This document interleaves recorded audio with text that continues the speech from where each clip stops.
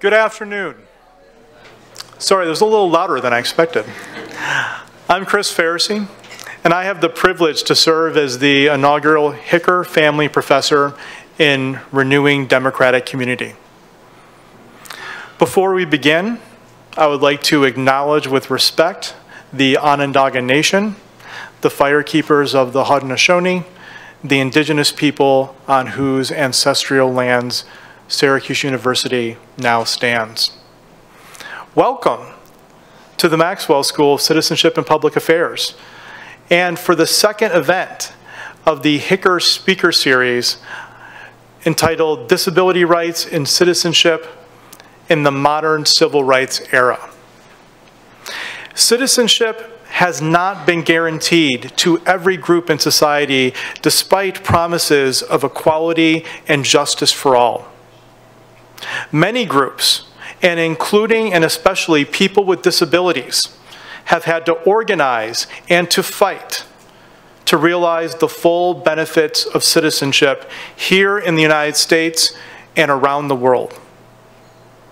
For example, while the civil rights movement produced legislative gains for women, blacks, Latinos, and young people, people with disabilities were left out. And as one of our panelists, Professor Kanter, notes in the article ADA at 30, quote, "It was not until 1973, with the passage of the Rehabilitation Act, that Congress began to address the rights of people with disabilities as a minority group worthy of legal protection," unquote.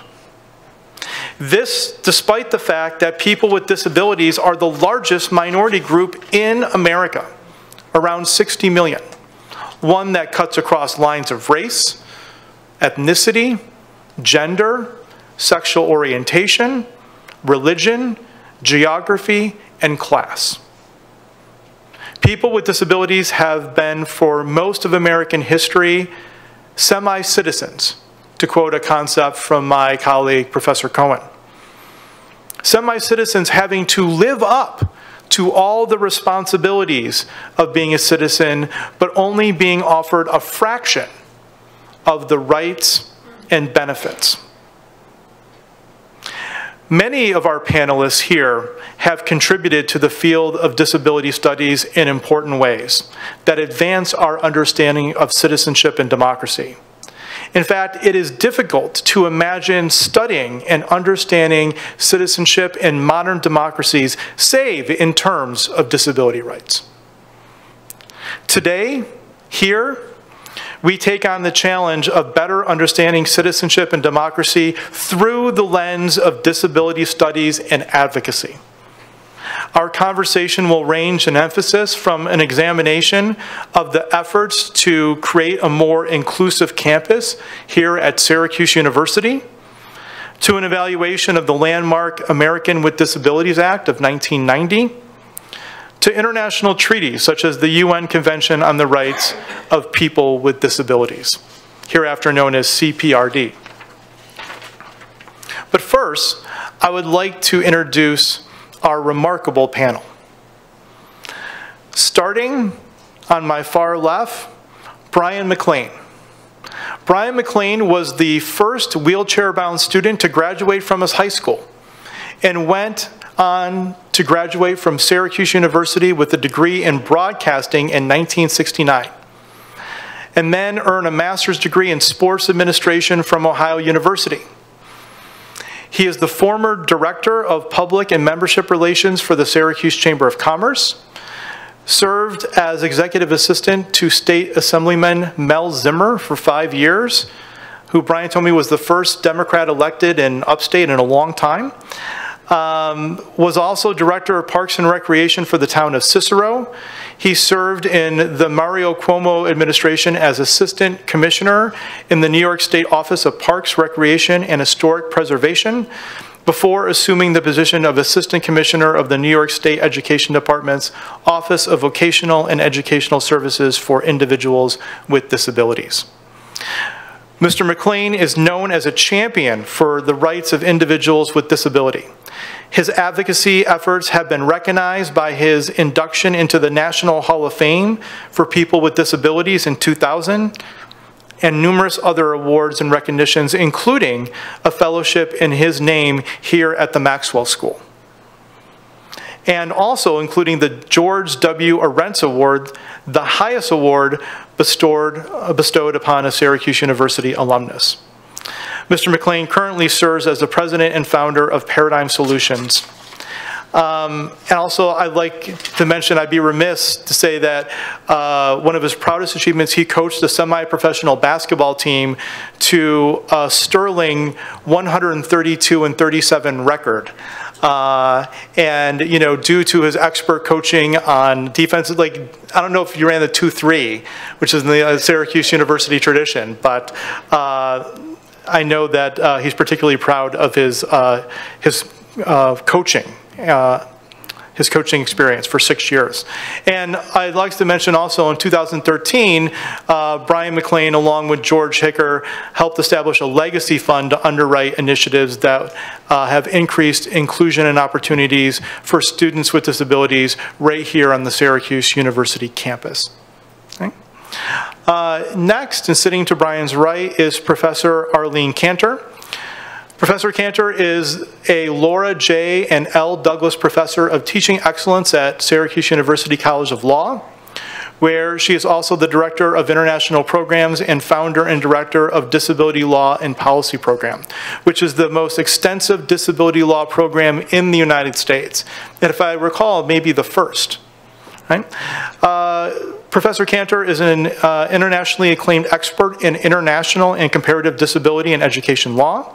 She has authored nearly 100 articles and a number of groundbreaking books, including the first law casebook on international disability law, the first book to examine the intersection of disability studies, law, and education, and her most recent work, The Development of Disability Rights Under International Law, From Charity to Human Rights, published by Routledge Press in 2015.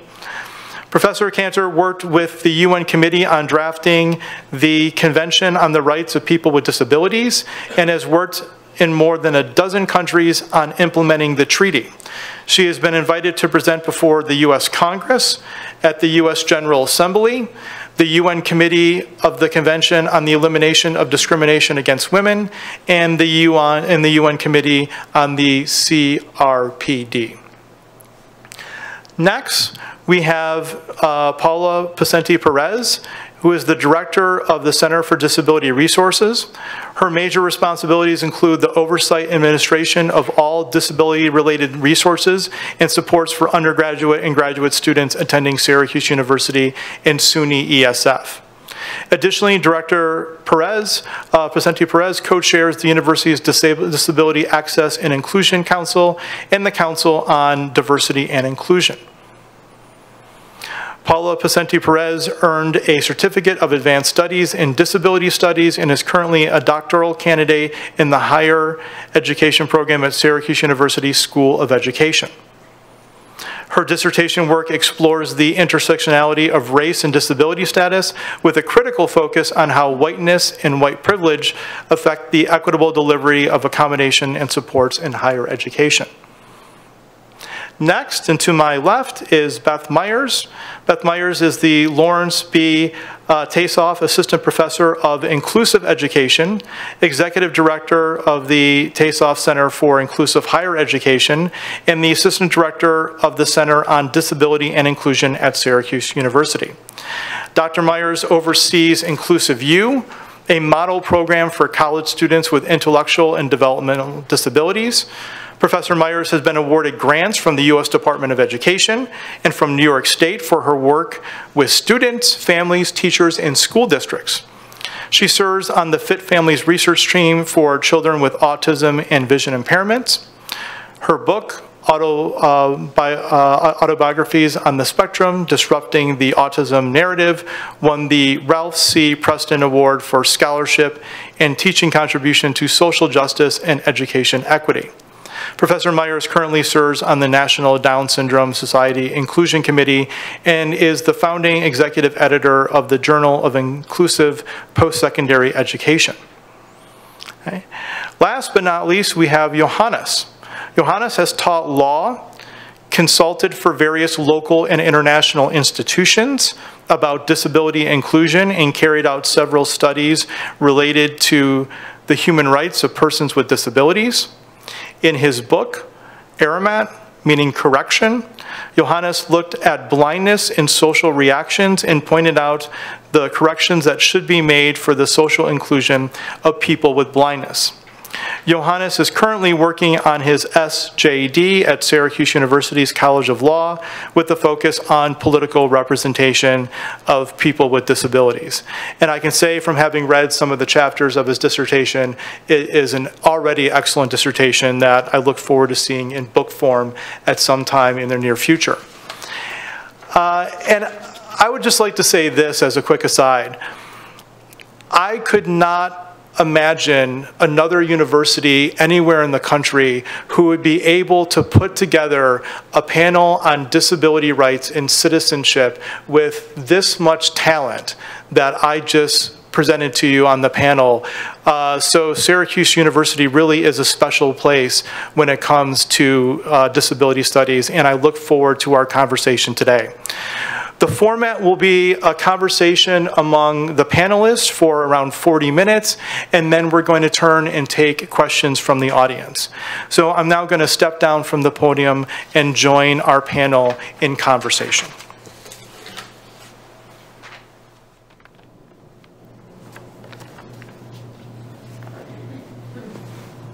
Welcome. And let's start with examining disability rights right here at Syracuse University. So Brian, I'm going to start with you. You were one of the first disabled students on campus here at Syracuse University. Could you describe for us the physical and cultural environment for a disabled student here in the 1960s? Well, when I first became an undergraduate, there really wasn't a program for people with disabilities. Most of the experiences were for people who became disabled rather than like breaking a leg in a car accident or something. So people were temporarily disabled. But the thought of a full-time disabled person coming to school was not on the radar screen. So there were several of us who applied and got admitted to come here, and it was really a series of problem solvers. We'd figure out what the problem was. Like I used to have to enroll or pick my courses a semester ahead. So setting up the courses for the second semester, they would put the class in an accessible building, that kind of stuff. So I used to always have to know a semester ahead what I wanted to take so they could do planning and how to accommodate it. So the university was more than willing, you know, to get me through. It just took a lot more planning ahead of time. And so the university, there was not a formal program at that time, but just a series of problem solvers in order to get me through school. Great, thank you. And you had mentioned to me in a previous conversation that you took a lot of classes here at Maxwell because Maxwell had one of the first ramps that was installed on campus. And over the course of your career, you became known as Mr. Ramp, correct? That's correct. The first ramp for the purpose of access is still on the front of Maxwell, of the original Maxwell. So that was put in to get me in and out of the building. And so when they did that, they would move, like if I had classes in the Hall of Languages, they would move a course into Maxwell. You know, they had to plan that a year ahead. That was before automation and everything. And so then they would move classes and other courses in the Maxwell building. And So I knew all the mice in the building, right there and left. I spent a lot of time in Maxwell. So that basically was it. Great. And one thing is that, so you spent a lot of time in Maxwell, and then later on, when the Dome opened, I know that you've been a loyal fan in the Dome, but you were involved in making the JMA Dome accessible as well, correct? That's basically, I was chief of staff of the assemblyman who helped get the funding to build the Dome in the first place. So I got a call from a friend of mine who was a reporter for the newspaper, and he called me just to tell me, you know, he says, I just been over to the Dome. He says, I don't think you're going to be able to get in. And they had no program of access to get you into the Dome for a place to sit and that kind of stuff. So I ended up having to sue the Dome, or sue the university, to return the money that my member got them, which media loved that idea, that was now basically suing my own member, you know, for the right to readjust the whole seating plan and program of access at the Dome. So, but it was really fun because a lot of friends of mine are in different positions, like reporters and newspapers. They would pick up, they would keep me posted on what to do and know where to fire my rifle. Okay, thank you. So now I'd like to turn to Professor Myers. So we just heard a little bit about the inaccessibility of campus in the 1960s and some of the work that Brian was involved in helping open up campus. So as executive director and someone who oversees Inclusive U, can you tell us a little bit about some of the current efforts underway to make the campus more inclusive, and in particular how they fit into some of the DEI initiatives? Okay, so that's actually a really great question. So when we talk about the DEI initiatives, we often leave out the last part of that because our plan is actually a DEIA, right? Our strategic plan is actually DEIA. It's actually diversity, equity, inclusion, and accessibility. And I think that that part is really important because disability is often overlooked when we talk about it as part of diversity. Paula, next to me, actually runs that part of the DEIA plan and the committee around disability access and diversity. So, and she's going to talk a little bit about it, I think, in terms of this issue around intersectionality. And that is that we see disability as an identity, right? But it's not someone's only identity. And that diversity is actually a really important piece of what we're aiming for on our campus. And when we're emphasizing diversity, we're thinking not just about race and or gender or class or sexual orientation. We're also thinking about disability, and we're thinking about how all of these different identities intersect. Because someone isn't just one of those things, right? You can be many of those identities all at once.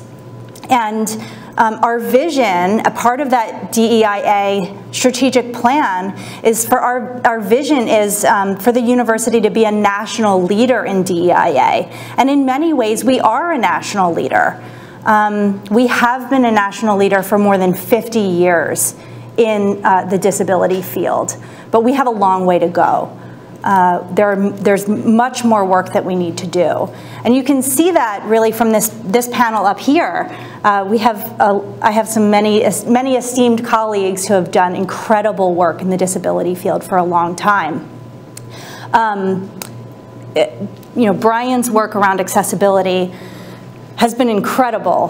He's led this campus really far to gain accessibility for students, particularly with physical disabilities, but also others. Arlene's work, particularly around disability policy and law, I'm particularly proud, I'm going to call Paula out, but I'm particularly proud of the CDR and the work that they've done around dismantling barriers to access for students.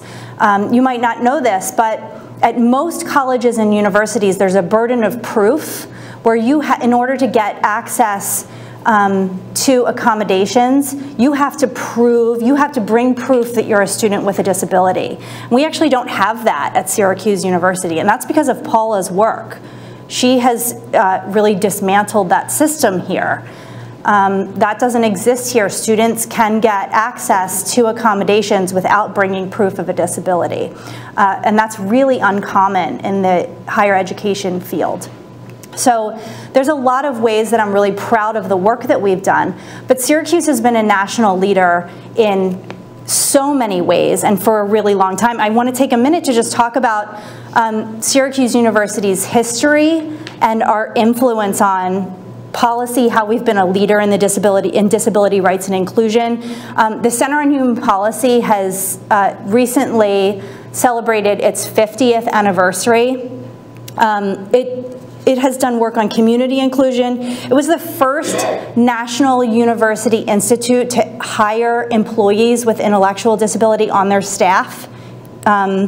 We created some of the first inclusive public schools in the nation right here in Syracuse. My kids go to that school. It's in the university neighborhood.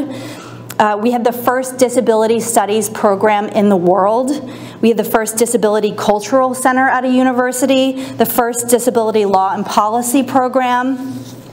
And I think this is one of the reasons why I came to this university. It's why others come to this university. It's why we're sort of a standout and can be a leader among our peers. But I think we also have a really long way to go. Sorry, did that answer your question? I forgot what their question was even. That's great. So if you don't mind, I'm going to ask you a couple follow-ups. Okay.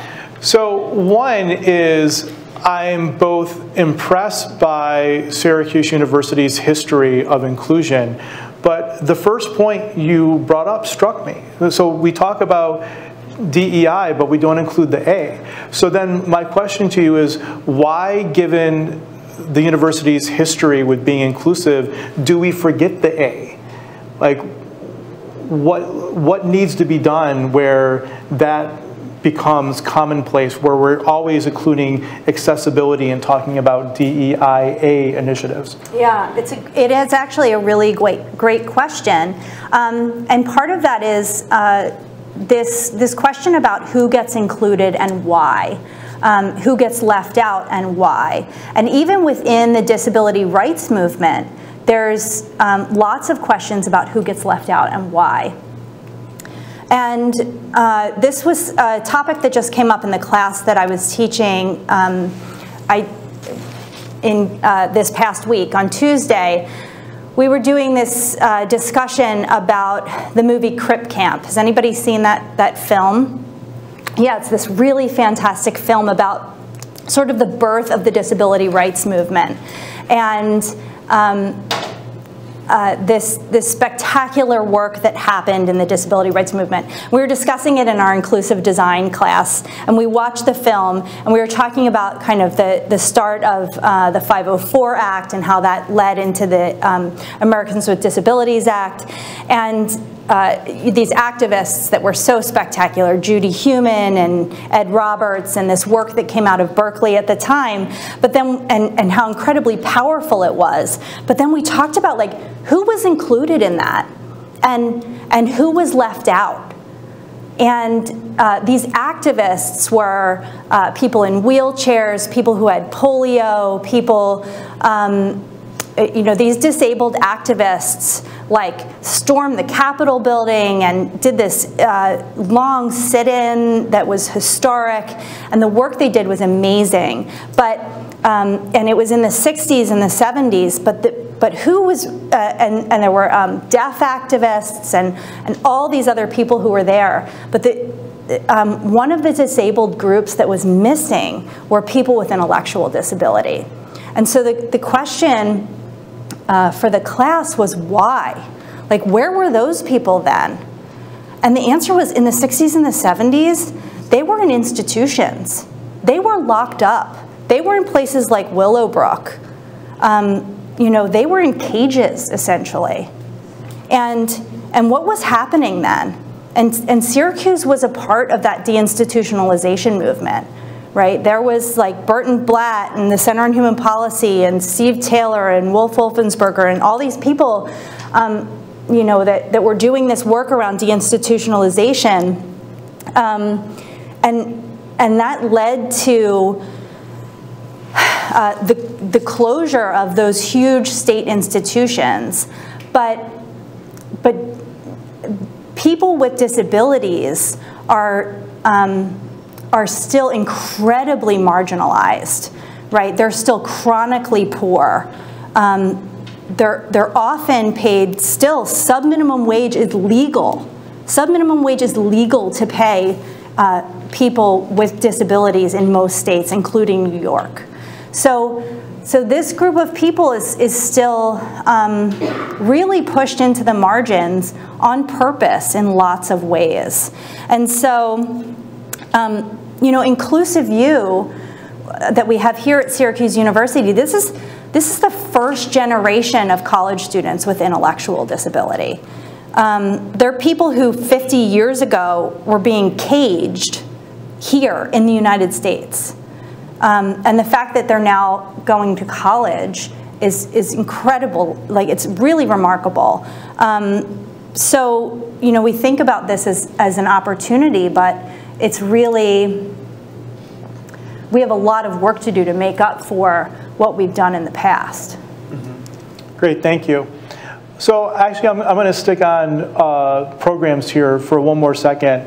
And this harkens back to something that came up in our conversation in preparing for this panel and talking about the work that you have done and Paula has done and Brian and George have done to make classes accessible.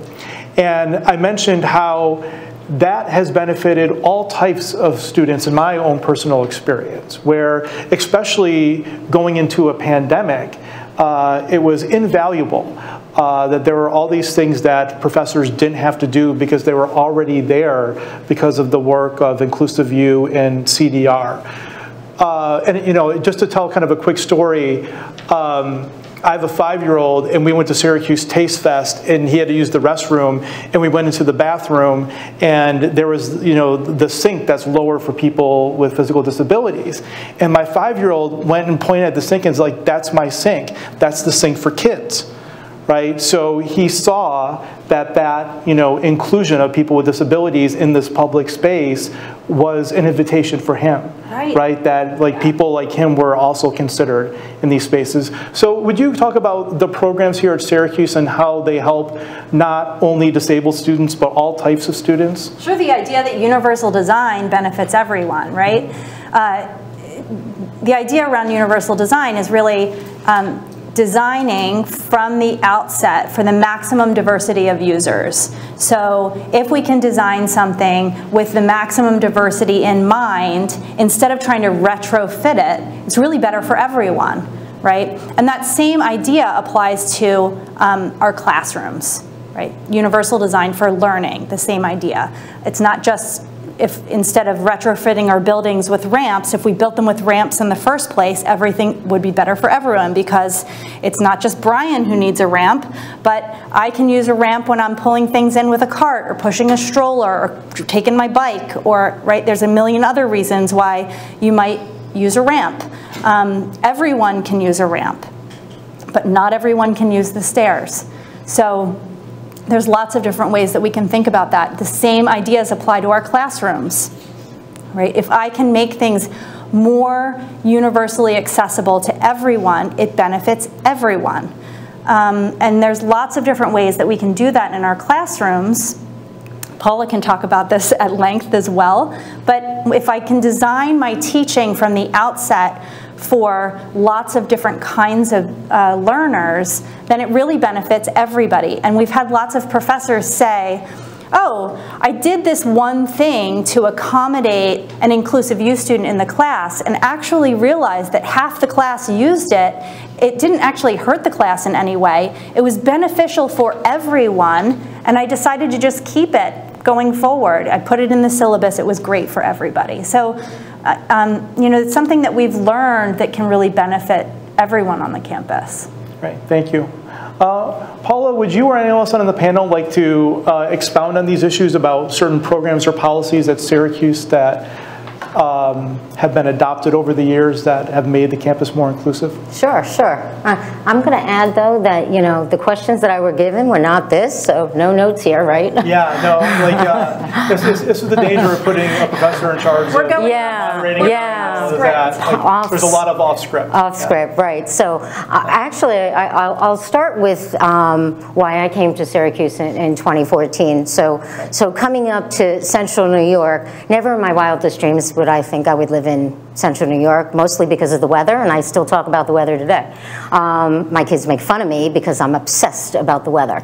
I think Brian and I were having a conversation about the weather before we started, and somebody talked snow next week, which is just not happening.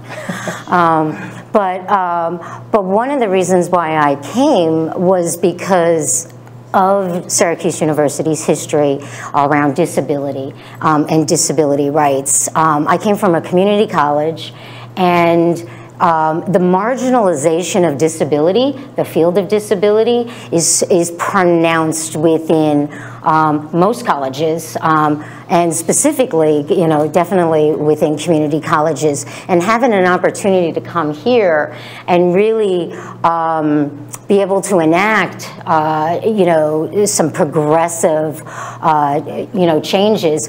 I was only kind of extending the work and the legacy that was here. I remember one of my first earliest engagements was having lunch with Arlene Kanter, and you know, and knowing about the task force in 2007, and you know, pointing to that, and then we had the you know, the first sit-ins in the college. I always say college body in 2014, and elevating and activism around disability was really refreshing. And to speak to sort of this flip to the pandemic, I want to actually point to Brian McLane and his relationship with George Hicker, because it was through his relationship and his saying, "Put your money where your mouth is," to his friends who have deep pockets, that we were able to purchase a system that completely automated our ability to sort of engage with students. It was a multi-year project, and we literally finished our last module in that spring semester, in the fall semester of fall of 19. I know, pre-pandemic, but so when we were able to go online, that ability to continue to engage and deliver resources and facilitate accommodations was still there, and that points to the reducing of barriers, right? Reducing disability management. When we talk about disability management, we're talking about what Brian had to do, right? And those connections with it was, you know, his sheer personality and sheer you know, relationships where his friends are carrying him up the stairs to the classrooms and things like that. There wasn't policy, there wasn't legislation there. We have it now, but you know, the ADA, and I'm not going to speak for Arlene because she's going to give a whole piece to this, but students have to ask, right? And it's only through their asking, right, managing disability, right, that they have access, right? And so one of the ways that we reduce some of these burdens is adopting a model that really centers the student's lived experience and how they articulate you know, the barriers in their living and their learning environments. And so we take that at the center of the conversation and not make that third-party documentation a barrier. Great, thanks. And I'm going to continue to go off script because I like where this conversation is going. And I want to hear from Yohannes. So we heard a little bit about Brian's experience in the 1960s being a student on campus. Yohannes, what has been your experience here on campus? Well, my experience is, to be honest, a bit different because when I did my undergrad, There was no accessibility measure at all. You know, I was able to learn just like with the help of human reader and just like with the help of some maybe assistive technology, but like they were produced or they were like given to me from family members or like from other organizations. Otherwise, my university was not, you know, able to provide this kind of accessibility materials, assistive technology for persons with blindness back home. But you know, for masters, when I came to Syracuse University, that was really different experience, because here, you know, each disability type is considered. You know, for example, we see ramps for those who use wheelchair. You know, you see here, for example, Braille writings engraved on each classroom. It was my first experience. It was very interesting, and because of this, I was able to enjoy more independence than I did back home. You know, so it was really amazing, and you know, I was like wishing that, oh my gosh, I wish so many people from my country could come here and learn this experience, and then, you know, import this wonderful experience to my country. You see, so it was really interesting. And usually, you know, even to your surprise, after my master's here, I went back home, and you know, whenever I give some trainings about disability law, disability rights, my example was Syracuse University. You know, because here each thing, I mean, each disability is considered. So the accessibility measures are really amazing. You know, they are able to declare independence of each person with disability, student with disability. So, you know, I was like pushing my universities back home to model Syracuse University. So the experience was really incredibly amazing. Great, thank you so much, Yohannes. Now I want to turn, if I can, to Professor Kanter. One thing that Yohannes mentioned that struck me, and it came across in a lot of the readings from disability studies, is that goal of independence, right? Being able to navigate spaces independently. Can you tell us about, or give us an evaluation of the landmark American with Disabilities Act of 1990 and how that helped foster the goal of independence, where it succeeded, where it failed? Sure. I just want to say thank you for doing this, first of all. I think this is such an important conversation. We should probably be doing it together with many other people on campus who are experts as well, who could be sitting up here every month. And I also want to say how thankful I am to have been at Syracuse. This is my 35th year. I came because Steve Taylor at the Center for Human Policy had been an expert in a case I was bringing in Washington, D.C. to get people out of institutions. And he said, you know, ever think of academia? And I said, yes, okay. And I signed on here because of that history. And I have to say, the history has succeeded in becoming the present. I think we do have a lot of work to do, but I think we can also be proud of so many accomplishments. And that's true of the ADA, too. The ADA we can be very proud about. Okay, it has a lot of really important points. It was the first civil rights law for people with disabilities. But if you stop for a minute and think, how come it took until 1990 for Congress to pass a law that declared people with disabilities are entitled to equal rights?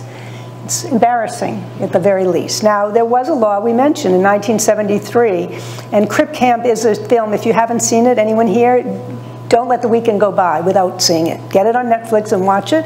Why? Because we'll all be so embarrassed. We are embarrassed how little we knew about the history of disability policy. But there you'll hear about the demonstrations that were waged by people with disabilities, taking their bodies, throwing it in Congress, on the stairs in Congress, in Capitol Hill, to get regulations written for what was then the Rehabilitation Act of 1973. And I'll plug here the fact that that law was the first disability law, but it covered only programs that received federal money. So as I asked my students, does it cover SU?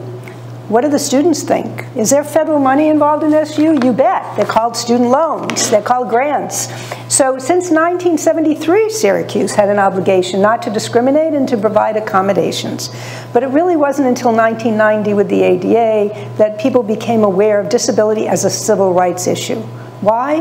Because prior to that time, as Professor Myers mentioned, prior to that time, people with disabilities were seen as medical problems, as charitable causes, but not as human beings entitled to equal rights and dignity. And that's what the ADA is trying to do. And I say it's trying to do because it's still a process. It's accomplished a lot. It prohibits discrimination, but I also share, and you would ask me to share some of the flaws, and I write a lot about it. I have to be, we have to be a little critical, right? It's not over yet at all. Why? Because people with disabilities are the largest minority in the US and in the world. And we can all become disabled if we live long enough, right? So it's not a question of putting them aside and thinking, quote, with their rights. It's about how we want a society that's inclusive of everyone. And I think there are three major concerns that I wanted to mention today about the ADA. Number one, it relies on voluntary compliance. What do I mean? Brian said it. He tried to get into buildings. He tried to get into the dome. It wasn't accessible then, and let's fast forward now. If there's a building that's not accessible, what's the remedy if the builder says too bad, if the university says I'm sorry? The remedy is to go to court to sue. How many people here have brought a lawsuit? Right. It's hard. It's tough. It's kind of something you want to avoid. Why? Finding a lawyer is not easy. It is true that there's a law here, and I have to say when I worked in Washington, this was a lot of what I worked on. It's something called the Protection and Advocacy Act, which guarantees people with disabilities access to a lawyer in every state in the country. Federally funded program for lawyers, for people with disabilities, no matter what your income, in every state. In New York, it's in Albany. Used to be a grant here, but now it's all in Albany. But you got to know that. You got to know you can get a lawyer. And you have to, and if you don't know that, you may have to hire a lawyer and pay. And then you have to go to court. And then you have to prove you're a person with a disability in order to get into court. And you have to prove your cause of action. And then you have to have experts. And then it's years later where there's a resolution. And all you wanted to do maybe was to get into an ice cream store to get an ice cream cone that summer. But there was a step and you couldn't get in. That was a case we brought here, actually, against when Marshall Street had a Baskin-Robbins. There was a step. Professor White over there is shaking her head. And we had a plaintiff named Michael Kennedy. Michael Kennedy was a resident in Willowbrook. And when he left, he was eventually then hired by the Center on Human Policy as a trainer for self-advocates. He had a good life. He fell in love. He got married. He wanted an ice cream cone at the Baskin-Robbins in Marshall Street. And there was a step. He used a wheelchair. He couldn't get in. We tried to negotiate, and we ended up having to sue. Years later, the ice cream store closed. The steps have been removed. But my point is that the ADA requires individuals to bring a lawsuit to get a remedy. And I work in other countries where maybe there are other ways to do things. And so that's one challenge of the ADA. The second challenge is it really getting to the ageism, to the ableism and the stigma that still attaches to disability? And I would say no. It's helping to raise awareness, but it certainly hasn't removed the stigma and ableism that is so prevalent in workplaces, institutions of all kinds, and society generally. Why? Because there's still a great stigma attached to people with disabilities. And there's not enough, let's say Tayshoff Center is the first, the only, right? There's not enough relationships between and among and opportunities for us to be together. In the United States, for example, there's no right to inclusive education for kids K through 12. So kids with disabilities can be still in separate classes. And a lot of research focuses on the problem with that. They don't get to be with kids without disabilities to learn what, quote, close quote, normal life is. But there, I see another problem. I see the big problem of students without disabilities not getting to be in classrooms of kids with disabilities, because that's our world. And unless we're starting kids off with a picture of the world when they're young, how can we remove the stigma and the prejudices that they'll develop when they're older? I want to say one thing, too, about COVID, and then you'll have to tell me when to stop. I'll keep going until you do. But COVID COVID in some ways, I mean, it's a horrible, horrible thing, but it did shine a light on many of the challenges that disabled people face every day. For those of us without disabilities, during COVID, we couldn't see our family and friends. We couldn't go to the supermarket. We couldn't take in a movie or go to the restaurant. For many people with disabilities, that's their real life. That's reality. There's no accessible transportation. There's no accessible access to restaurants or to captioning for movies. And I think that, I'm not saying I would have wanted and wished COVID on anybody, but I do see in social media and the press and generally in society that there is some awareness of the obstacles that can be created in situations like COVID, but situations where people with disabilities live all the time. And I also want to say that the other maybe benefit of COVID, if I put it in that term, is what Professor Myers was talking about and Paula about access and universal design, right? We were all sent home, teach from home. Hello? Oh, okay. Teach on Zoom, okay. Record your classes, okay. Well, we've learned some things since then, right? I've always recorded my classes, I want to say, always. I've made my recordings of my classes available always to all students at all times. Just part of my commitment to universal design and learning. And now all faculty, even some faculty who oppose the idea of recording classes, had no choice, and they're continuing. What does that mean? That means for the one student who needs recording classes as an accommodation, they don't have to ask anymore, because all the students will have access to that recording as an accommodation. I think that's so important. Those are the types of steps we have to take, and those are the types of steps that really are not part of the ADA now. Okay, you wanted me to mention something about the convention. So the ADA has limitations. It relies on individual lawsuits. It is very focused on employment and work settings in a way that's not creating universal design. And it really is very limited in its impact so far in eradicating ableism. So are there better models? And different countries do different things, but I want to use the international law, which is the Convention on the Rights of People with Disabilities, as an example.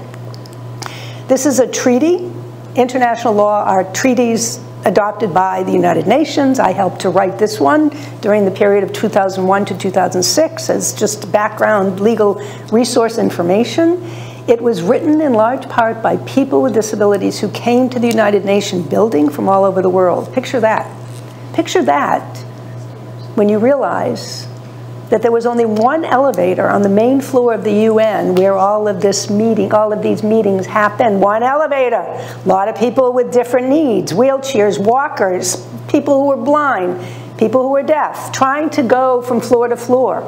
And what I like to say is one of the greatest benefits of this treaty is that the United Nations building had to be renovated and now has more elevators, right?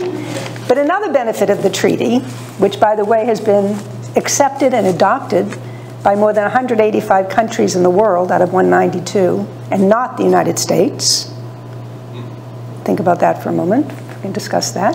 That the CRPD now has been adopted by most countries in the world, and it goes further than the ADA. How? It requires inclusive education. It requires the opportunity for everyone to decide where they want to live and the resources and sources and support they need to live in the community. It requires the right of people with disabilities to make decisions about their own lives. In many cases, we have situations where people have guardians who can be very goodwill and good intention, but sometimes make decisions for people who would rather make decisions for themselves. This international law mandates that people with disabilities be given a chance to make decisions for themselves and get the support that they need. I can go on, there are other examples as well, but the point of this international law, I think for me, is that people with disabilities themselves, the slogan was nothing about us without us. They came to the United Nations. They didn't know how to draft language that would sound like an international law, right? So they put us to work in the back room, which was appropriate. But it was their ideas, their motivation, and their real lived experiences that required those changes in the law.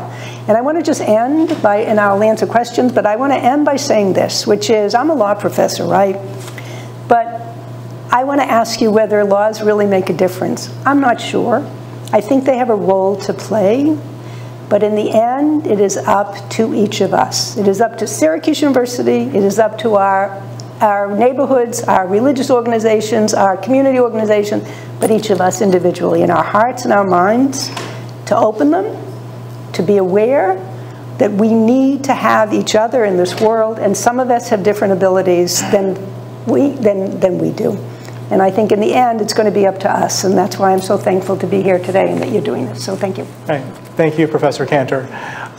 So before we turn it over to the audience, I want to hit on something that was mentioned by every panelist, and that is more work to be done, right? Things left undone. And in particular, Professor Kanter, you mentioned the idea of ableism, right, and the limits of law. So, and this is for anyone who'd like to start off, but if I gave you a magic wand and you could change one thing, legal or non-legal, today, that would advance inclusiveness, that would fight ableism, that would allow people to live more independently, what would that be?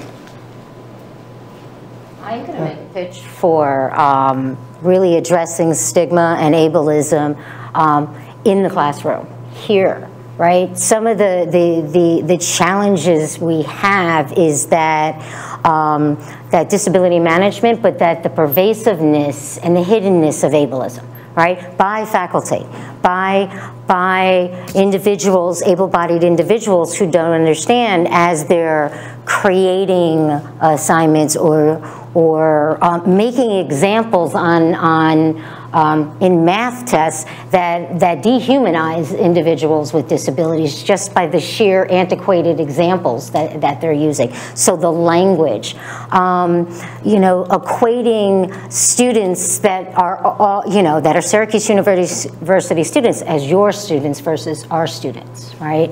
I don't have a clean-cut answer for what the magic wand would be, but changing hearts and minds of faculty would be very much on top, because that is the point of which our students have contact when they're here. It's those one-on-one. It's when a disabled student of color goes into the classroom and afraid to ask or advocate in terms of the believability around disability, or another student in terms of disclosing a disability, and then there's presumptions of competence, right? And how do you address that social emotional level as well? And I have struggled with trying to sort of figure that out, and open to any suggestions in terms of how do we change culture and climate. As you pointed out, Syracuse University does intentionally incorporate accessibility into our DEIA plan. Right? There is an intentionality. Our new Vice President for Diversity and Inclusion, Mary Grace Almadrez, is wonderful and transparent and open to learning, because recognizing that coming to Syracuse and the intentionality around disability and ableism is not something that was readily talked about in other institutions, because it's not. So we're doing well in terms of having conversations, you know, but that lived experience, that experience in the classroom, you know, there's gaps between sort of our intentions and aspirations and the reality. Great, thank you. Any other suggestions? If you had a magic wand, I was just asking Yohannes, if you had a magic wand, I'd love to hear, how would you make the world inclusive? By making the world feel and learn what I know and learn, I think, yeah. Because, I mean, if the world is able to feel what I feel, definitely no one can kind of discriminate me, you know.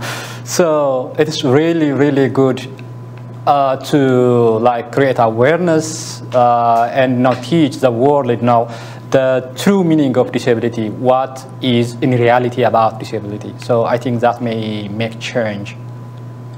Thank you. And Yohannes, you actually are writing in your dissertation about a systematic reform in legislators that could help create better disability policy. Would you want to talk a little bit about what that topic of your dissertation is and what reform that is? Yeah, I mean, The dissertation is all about inclusive legislative representation of persons with disabilities. For example, you know, if you see, we see so many like countries allowing some minorities to arrive to the, I mean, at their legislature, to make their legislature inclusive and so on. But unfortunately, they forget persons with disabilities. Maybe when we see international human rights law and the US Constitution, they don't have the right to representation. I mean, they do have the right to vote, and you hear everybody, you know, like claiming the right to vote, but we don't hear people, even persons with disabilities, claiming the right to representation, you know. I'm mentioning the right, I mean, the US Constitution and the international human rights law because for the United States, the US Constitution is the most exported product. You see? Why? Because many constitutions in the world have copied the US Constitution, and many constitutions in the world have copied the human rights provisions of the Universal Declaration on Human Rights. Unfortunately, because the US Constitution and the Universal Declaration on Human Rights don't have the right to representation as human rights, you know, all over the world, no constitution has recognized this as human rights, you know. So it remains to be political decision. I mean, for example, here in the United States, we see majority-minority districts, you know, to enhance representation of blacks or other ethnic minorities. Even in many countries, you see like different techniques, descriptive representation to enhance representation of women, ethnic minorities. But just because this is a political decision, persons with disabilities are not able to claim the right to representation, you know. Only a few countries like Kenya, Rwanda, Uganda, Zimbabwe, and Egypt have recognized in their laws that persons with disabilities should be represented in their legislature. Now, they have reserved some seats. But unfortunately, none of these countries is found in the West. None of these countries is found in Asia, in Latin America, you see? So, at least by learning from these least developed countries, I think there should be true representation of persons with disabilities in legislature, you know, because if you place a person with disability in legislature, I mean, it's very easy to like, to maybe remove or to fight some kind of non-inclusive laws because you are at the source of, you know, these laws.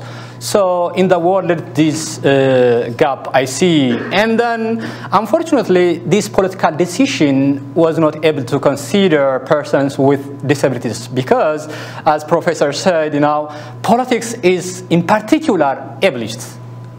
Politics is ableist, you know, and then political actors are, you know, able-minded and able-bodied. So they don't, you know, consider persons with disabilities. You can't stop me, okay? Oh, no, that's good, thank you. So actually, I'm going to stop you so we can hear from our audience. But I say, as a political scientist, I'm very excited about this idea. Descriptive representation is incredibly important. And we have found that when you include groups in the legislative process, it changes what's on the agenda, it changes the types of conversations that are had, and it also changes the types of laws that are passed. So I think this is a great idea. So I just want to say, yeah. I've been so impressed and learning so much from Yohannes as we're working together, but political scientists, where have you been?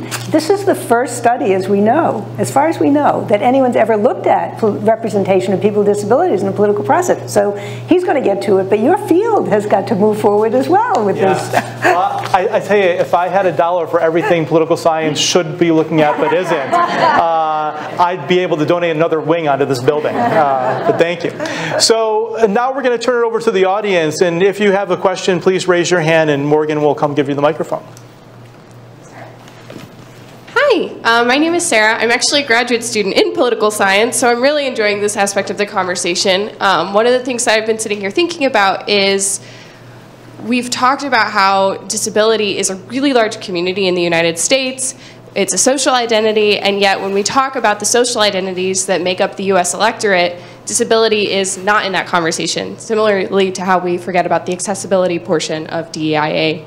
And so I'm curious if you all have any insight into how disability is getting lost in the broader conversation, because within disability circles, there are really wonderful activists who are really making progress, and I don't know, I'm just really struggling with how that aspect is getting lost in the broader picture.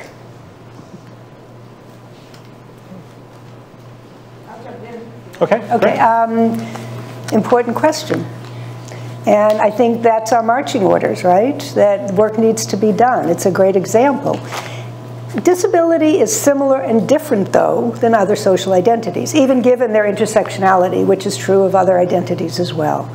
And so even here, for example, there are discussions about whether individuals can check as a disabled identity for themselves, and then whether that information can be shared.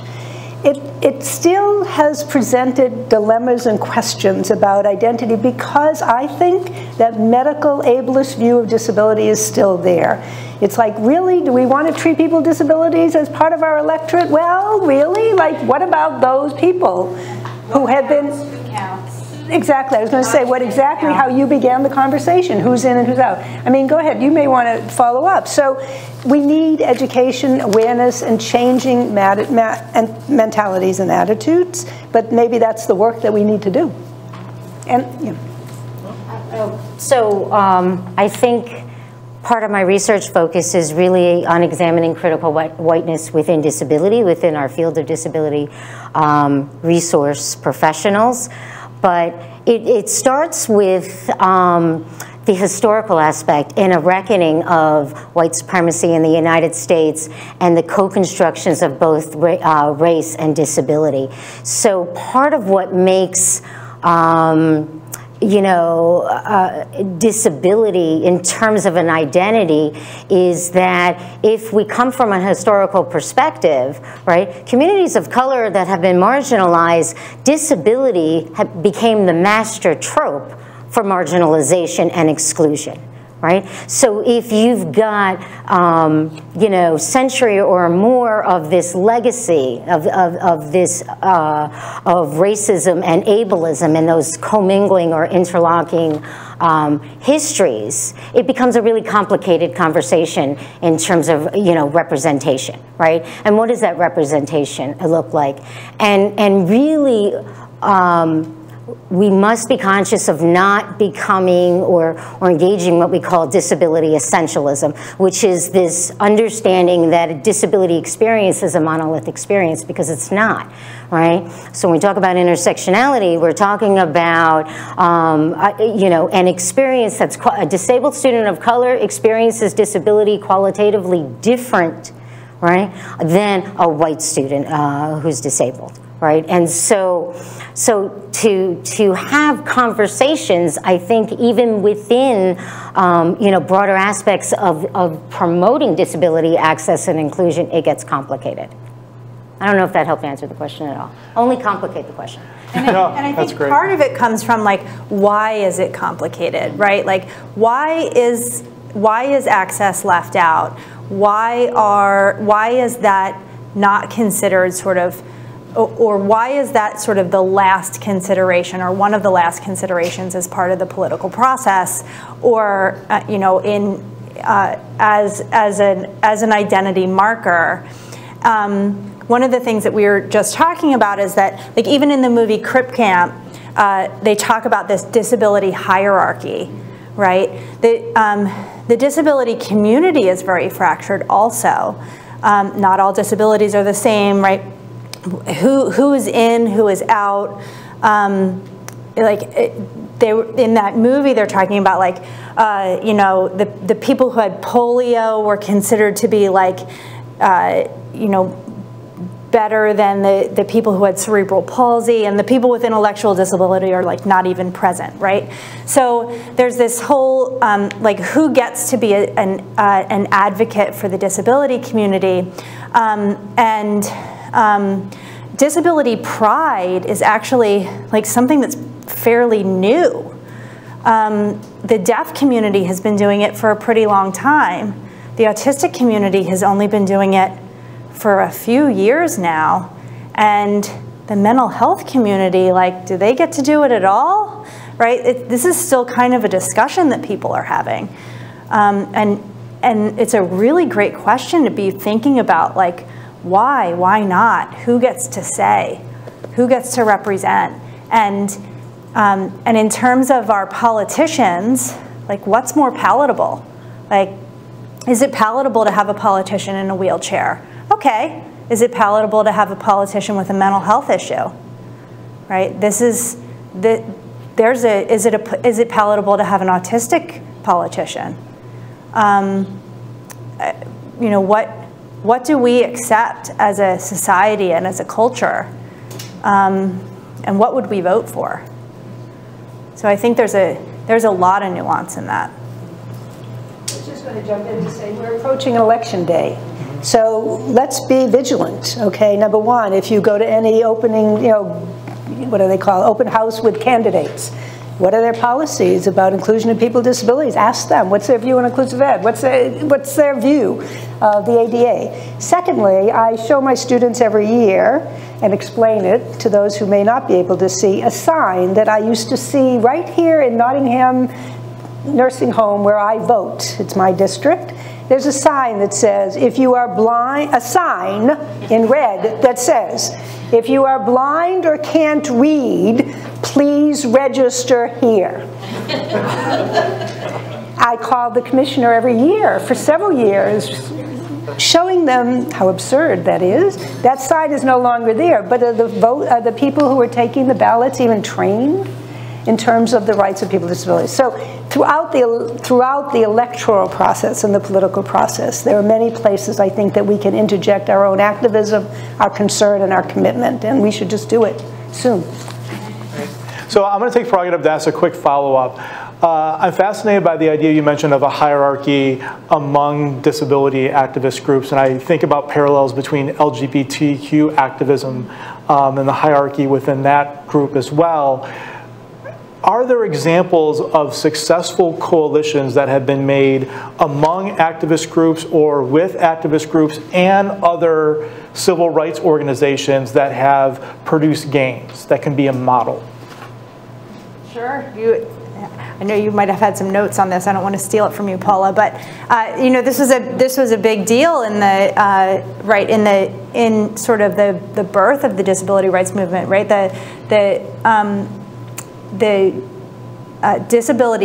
disabled activists were hugely supported by the civil rights movement and used the civil rights movement as an example, and in fact were supported in a lot of their protests by the Black Panthers. So, you know, there were coalitions that were built among activist communities. Granted, that was the 60s, right? Like, there were all sorts of things happening in the 60s. But I think, you know, some of those coalitions were really important, critical to the movements. But also, some of those movements experienced some of the same sort of fits and starts that happened kind of across the movements, right? That happened with the civil rights movement, similarly to the civil rights movement that also happened with the disability rights movement, which was, you know, they would get a gain, and then that gain might be partial or on paper, and then not really enacted, or enacted but not really enforced. Just very similar to, right, we have all kinds of laws around inclusive education that are not fully enacted in our schools, very similar to how school segregation is not legal, but de facto segregation happens every day in our school system. So I think a lot of these a lot of these movements intersect. I'll give you a current example, which is during the Black Lives Matter movement, which is ongoing, shall we say, there was a lot of research done that showed that the majority, and I don't have the number in front of me, but 80%, the majority of black people who were killed by police had a disability.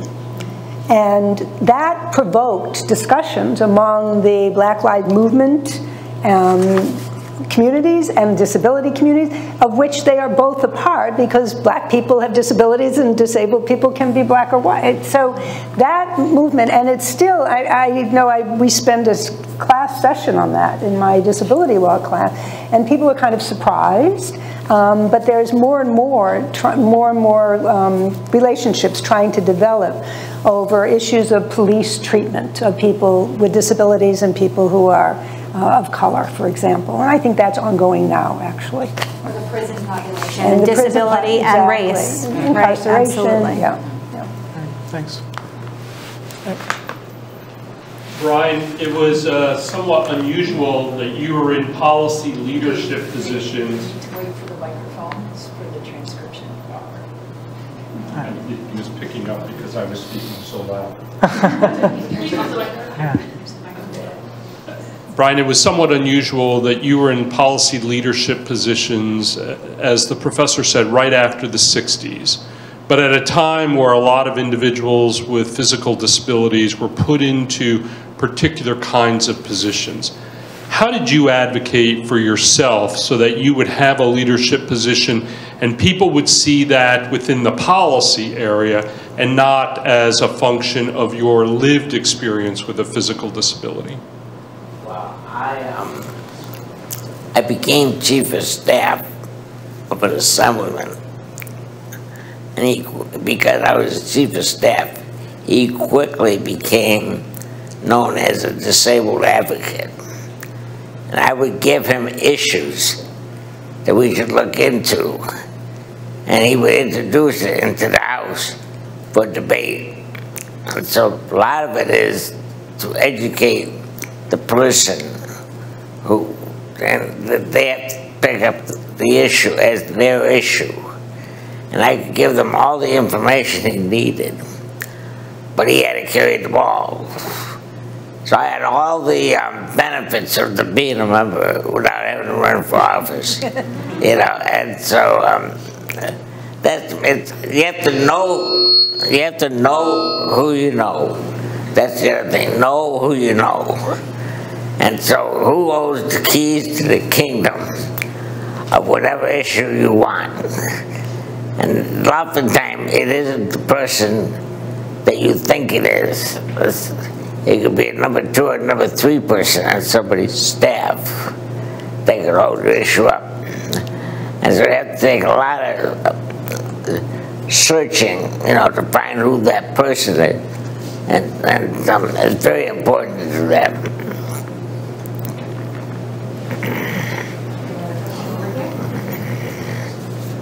Hello. Hello. Very nice panel. I'm really happy to see all the prominent leaders of disability community in our university. I have just a suggestion. Maybe it could be a proposal. I come from more international perspective of disability, like mostly connected to what Professor Kanter mentioned, UN conventions. So I was thinking all the discussions, like all the history, all the challenges have been discussed here.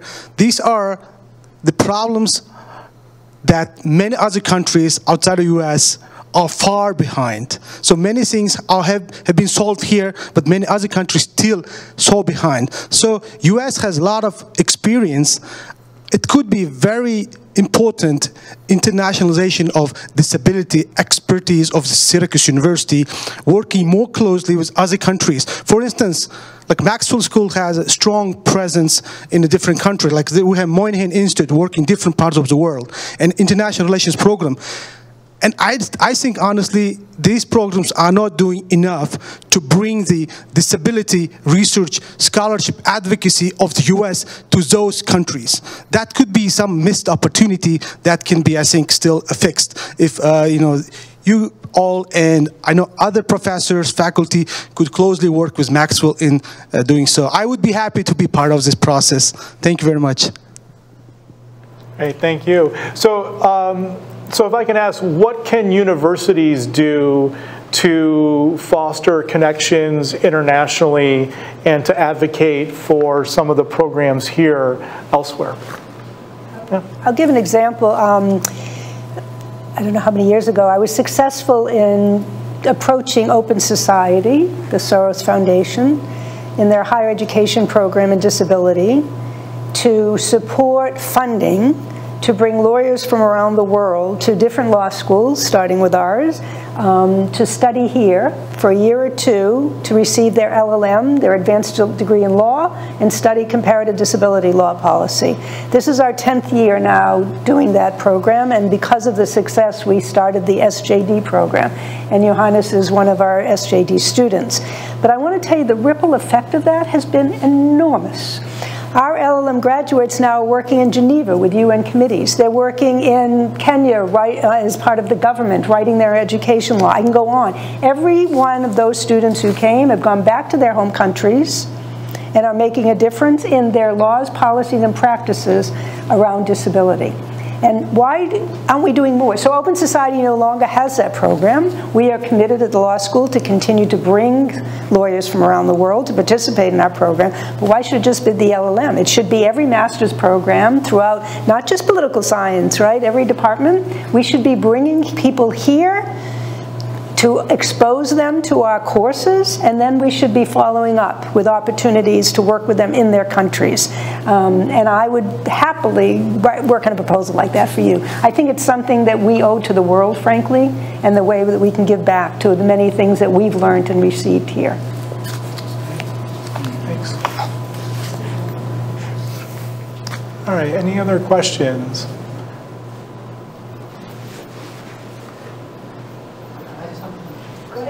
Yes. Can I say something? Yes, please. Just to add on what Professor said, you know, not only even in Kenya, because in my country, Ethiopia, me and other three blind students were able to attend, you know, Syracuse University because of the OSF scholarship.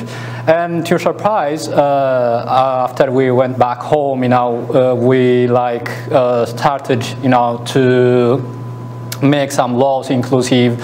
For example, me personally, I drafted access to copyright law. Have you ever heard about Marrakesh Treaty to facilitate access to published work for persons with visual impairment and print disability? Yeah, Ethiopia, my country, was able to ratify this treaty 2 years before. That means after my graduation from Syracuse University, you know. So with the help of, or in collaboration with Ethiopia National Association for the Blind, using the knowledge I got from Syracuse University, you know, I was able to give successive trainings on access to copyright law for parliament members, and then these members, you know, were able to ratify Marrakesh Treaty very, very easily, because that treaty has so many issues regarding copyright law. And then to enforce this treaty, there should be kind of a statute, you know. So then they wanted, you know, some kind of experts, you know, to draft this law. Unfortunately, I was the person who was chosen to draft the law with 14 articles. It was a very wonderful law. Now we are pushing the parliament to ratify that law. We are also now ratifying a comprehensive disability law modeling ADA. So this is definitely the impact of Syracuse University to add this. Thank you. Thank you so much. Hey, yes. Yeah, I would just like to thank the distinguished panel for an amazing conversation. And I'm also a member of the international community, so I can attest that Syracuse University is reaching its hands. I'm from Poland, and Syracuse University and Professor Kanter and Professor Cora Trufrost have been instrumental in facilitating the exchange, the know-how that we really need. So I really wanted to thank you. And I also wanted to ask whether there have been any efforts made on account of maybe civil society has already taken care of that, but maybe there are any processes, and I'm thinking about restorative justice practices or negotiations that are out-of-court methods of resolving disputes. And also on an international level, perhaps there have been any truth and reconciliation commissions regarding disability. So I just, in a nutshell, whether civil society has also resolved that issue. Thank you. Thank you. You want me to? Great question. Again, these are, I mean, it's so interesting because this is the next frontier. This is what has to be happening. And I know that there are law review articles coming up about that, and there's research going on. Maybe you want to become involved in some of that research. But there are definitely discussions, and the CRPD committee, which is every treaty has a committee that's appointed to implement the treaty and to review country reports. And the CRPD committee has raised this among themselves, is how they can expand some of the established processes within the international law system, which is pretty clearly defined at this point, to allow for truth reconciliation trainings and things like that. So it's the hot issue. It's a very timely question, and something that you may want to be looking at as even a student here, writing papers and doing research to get the word. Right. And people know it's just alternative to litigation, ways of resolving disputes without having courts involved, which is often preferable. It's a hot issue in education too, right? Because we know there's like an over-punishment of children with disabilities and also children of color, right? So it's that, they call it the school to prison pipeline, right? So it's putting kids into disciplinary practices, and it's heavily weighted on kids with disabilities and kids of color. So thinking about those restorative justice practices is much needed in the school process as well. Thank you. I think we have time for one more question.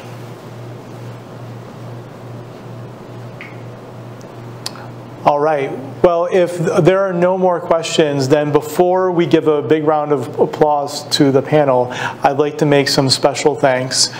First to George and Kathy Hicker for endowing the professorship in the speaker series, which made this possible, and for all their great work on disability and access here at Syracuse University. I'd like to thank the Dean's Office and the support of Dean Van Slyke, Morgan Bicknell for organizing and promoting, Tom Fazio doing his wizardry with all the IT work, and just a special thanks to one of the inspirations for the panel, Parker Schuler.